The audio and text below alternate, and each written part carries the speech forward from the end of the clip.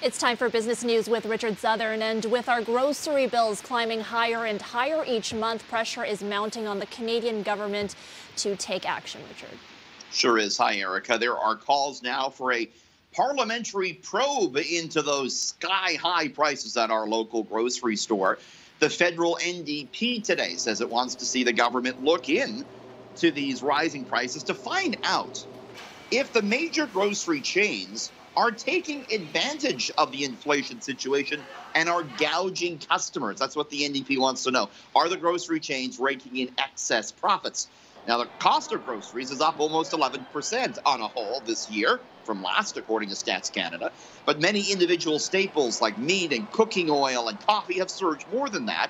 Yet, Canada's big three grocery chains have all posted increased profits in their most recent financial reports. Now, Loblaws and Metro, they attribute that to a rise in pharmaceutical sales, but the NDP say they still want the matter looked into. Erica, it's not clear if the government will support the calls for the probe, though I'm sure many Canadians would be interested to see the matter looked into. Okay, the cost of groceries and other items is expected to rise even higher in the coming weeks, and that's all tied to the slumping loonie, Richard.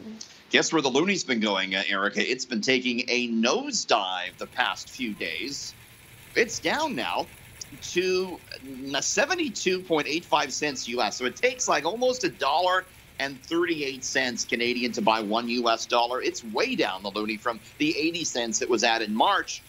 And yeah, it could mean all sorts of things are going to cost us even more. You know, if you're buying products out of the United States, you're now paying more Canadian dollars to get the same product. And of course, at some point, that is going to be passed on to Canadians. So this could be more money for everything from the aforementioned grocery store to even alcohol and electronics.